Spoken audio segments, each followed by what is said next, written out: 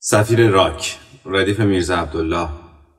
واژه صفیر که به معنی صوت و آواز پرندگان از یک بابت هست، مثل شعر حافظ که میگه من آن مرغم که هر شام و سحرگاه ز بام عرش می آید صفیرم.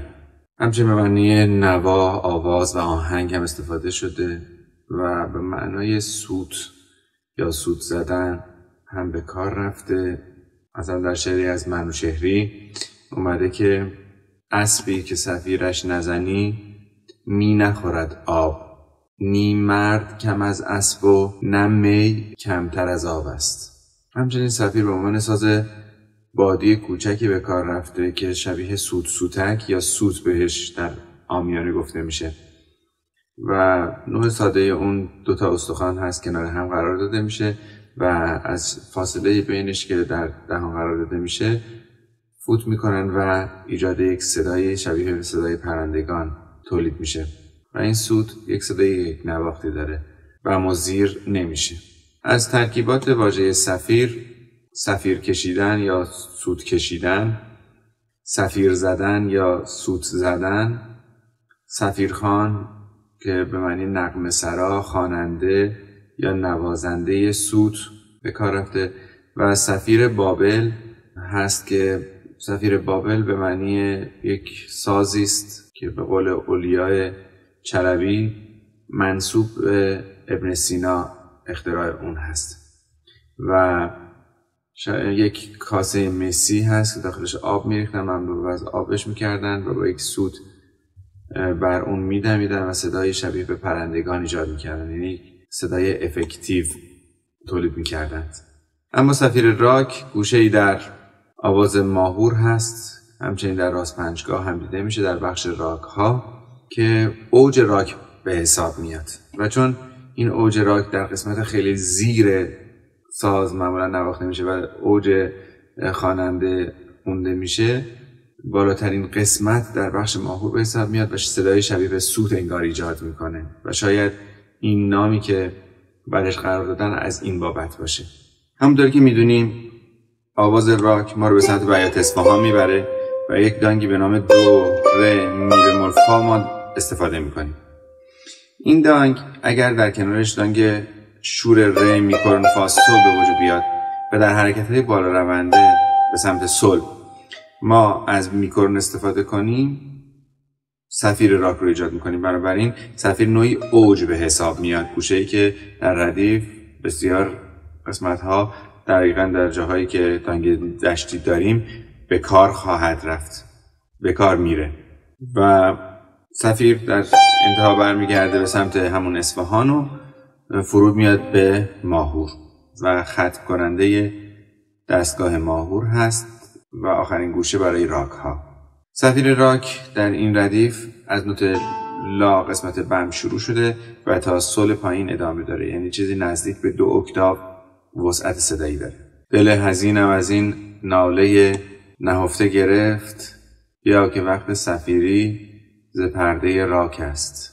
دانگ های استفاده شده در طول این قطعه: دانگ ماهور سول لا سی دو، دانگ ماهور دو ره می فا، دانگ ماهور فا سول لا سی بمول، دانگ چهارگاه سول لا کرون سی دو، دانگ دشتی دو ره می بمول فا و دانگ شور ره می کرون فا سول هست.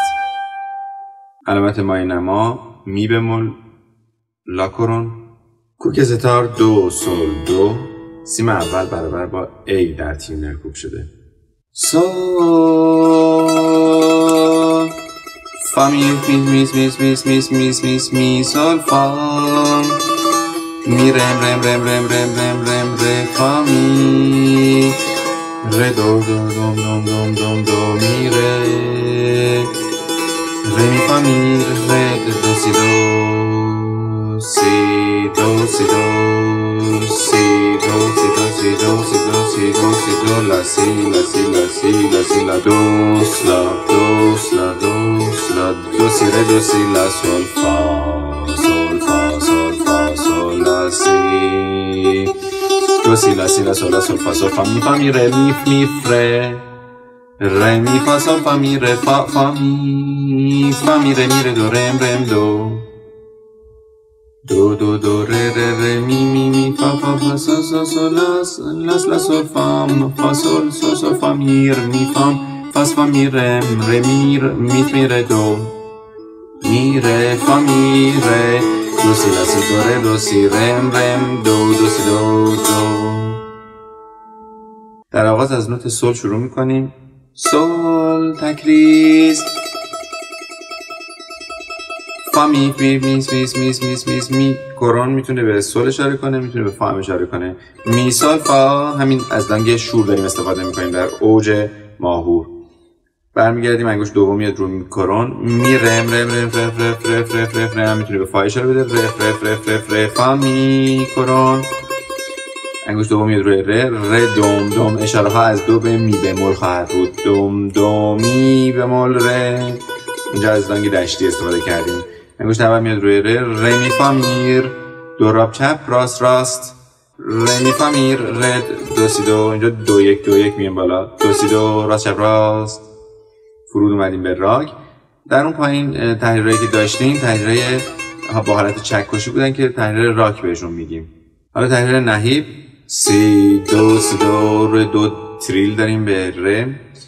بعد این میفته توی دور سی دو سی دو سی دو سی دو سی دو سی دو سه بار تکرار میشه. بعد از لا کرون لا سی لا سی لا سی لا سی. حالا لا دوس لا دوس لا. با ریز با تکریز میتونیم از دو بکشیم به سمت لا بیایم. لا دوس لا دوس لا دوس لا. دوم میاد روی دو سی ره دو راست چپ راست راست راست راست راست راست میریم به سمت فا. دو سی ره دو سی لا سول فا. آماده میشیم برای فرود به ماهور. سول فا سول فا سول فا. اینا دو رابن. سول لا انگشت اول سی بمون. لا هم که بکار شد. دو سی راست چپ. میخوایم یک گذر فروشه داشته باشیم برای حرکت به سمت قسمت بم. بقیه به جز این اولی که راست چپ بود راست راست چپ یا دوتا یکی هستن. تحریرهای دوتا یکی که در انتهای راگ ها هم این حالت رو زیاد دیدیم. لا سی لا سول لا سول فا سول فا می ره می می ره ره دو راب ره می فا سول فا می ره به می هم یکی اومد پایین. فا فا می فا می ره راست چپ راست راست چپ دو رم رم دو. و دوباره گذر برشو داریم. دو دو راست چپ بقیه دوتا یکی. دو ره می یک میم پایین. می فا فا فا سول سول. دیگه مثل بقیه راگ ها نیست. اینجا میگه سول لاس لاس لا سول فام. این تحریر ابوعطاست که میتونیم فا رو اشاره بدیم به می در سیم زرد. اگر نخواهیم میتونیم انگشت دوم بیایم روی فا که بتونه اشاره به می بده. برای جمله بعدی یک بیایم پایین. پس این فیگور هی تکرار میشه به سمت عقب. سول لاس لاس لا سول فام فا سول سول سول فا می ر می فام فاس فا می ره. مزرا بندیاش هم یکیه. راست راست راست شب راست راست راست راست راست شب راست راست راست راست راست شب راست راست ره میر می ره دو. و جمله پایانی می ره فا می ره دو سی لا سی دو ره دو سی. دو راب داشت سی هم چپ بود فقط. دو سی لا سی دو ره دو سی رم رم دو سی دو راست شب راست شب دو کمان و دو نهایی اجرا میشه.